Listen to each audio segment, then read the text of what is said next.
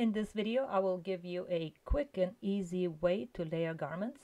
In this case, I have a pair of pants, button-down shirt, and a coat, and I will layer the coat over the shirt. For that purpose, we need to have all of our garments already in the window, and I have them arranged here in the 2D window over the avatar with the shirt, which is the under layer right here. And then in yellow, I have the coat, which is a long coat, so it's going to go over the shirt, obviously the sleeves, and a bit over the pants. I wanted to choose something long so you can see how it overlays over the shirt and the pants. CLO makes it quick and easy. The best way to do this is to use the layers, layer 0, layer 1. For that purpose, we need to select garment, whatever the garment is going to be on top of everything else. So in the 2D window, I selected all of the pattern pieces. Make sure that everything is nicely organized so you don't select something that is not part of that garment. So we will go to Property Editor, and under Simulation Properties, take a look where it says Layer. Currently it says Layer 0. So CLO has everything in Layer 0 ready for the simulation.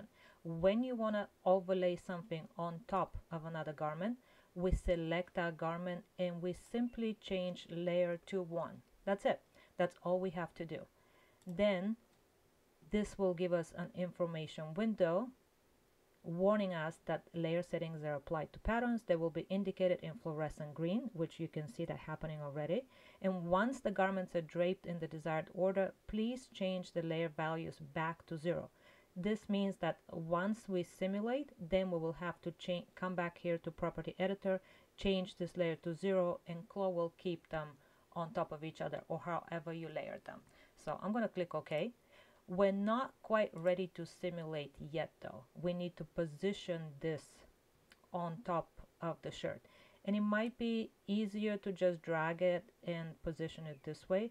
If you have trouble overlaying it, you can overlay the garments first, then come back to the layers. But I think this will work for us. So let's just take a look, take a closer look.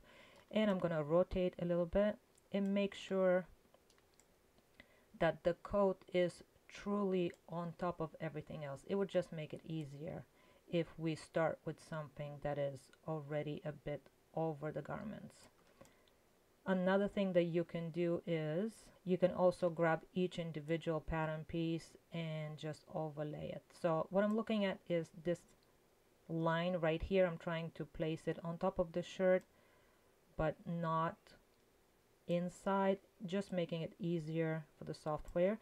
And you can also come and grab each individual pattern piece and just pull it out a little bit. That will make it easier. Make sure you're not pulling out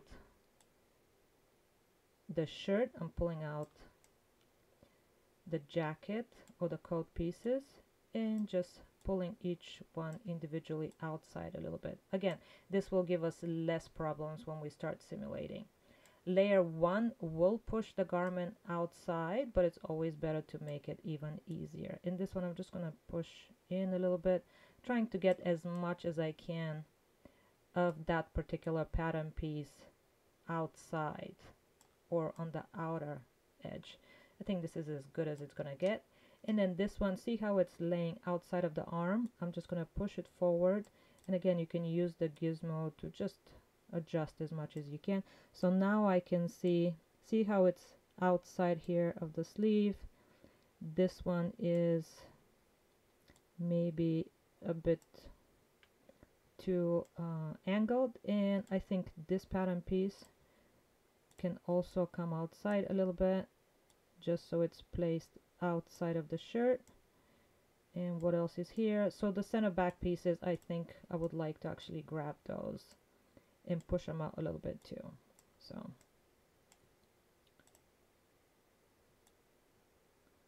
this one is out, and this one too. Don't pull it too far out, because then it has to travel a long distance to get in. But this should be good enough. So I'm going to position this right in front of us so we can see really well how it works. And at this point, maybe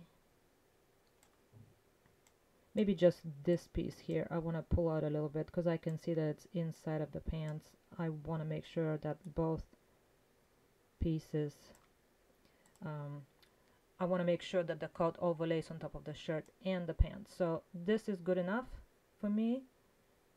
Maybe I said good enough, but maybe this piece here too.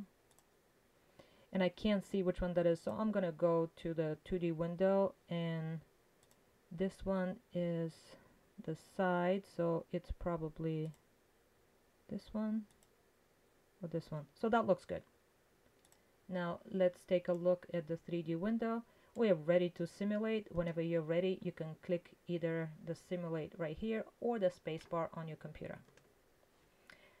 I have hit simulate, and now it is simulating, and it's resolving the issues, and you can see how it's pushing and placing everything on top of the pants, on top of the shirt. There's a little bit of a fight right here about the color,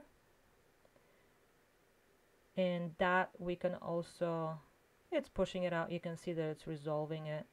You can also grab something and just pull it out a little bit if you think that will help. I'm going to stop the simulation for a second. I want to inspect the back. Everything here looks good except for the belt. So I want to actually grab the belt and pull it out a little bit, and I'm going to hit simulate again.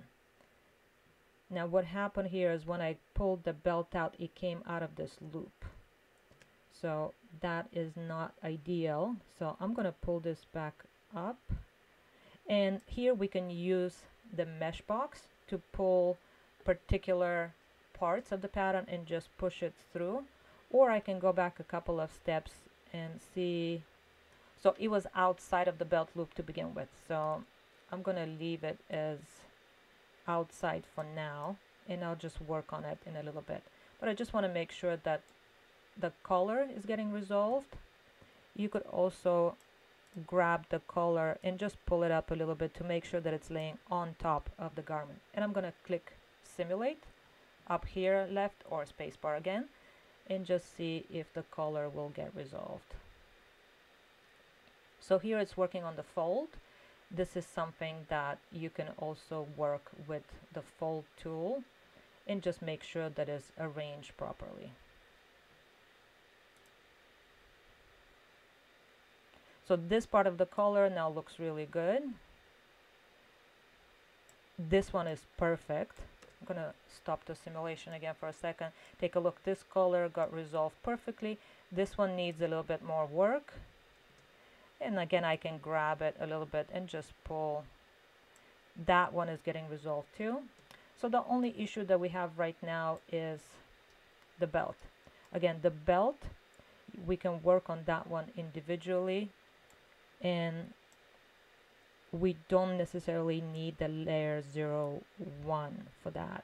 What we need to do is we can pin it and then push through the belt loop with the mesh box, and I'll show you that in another video.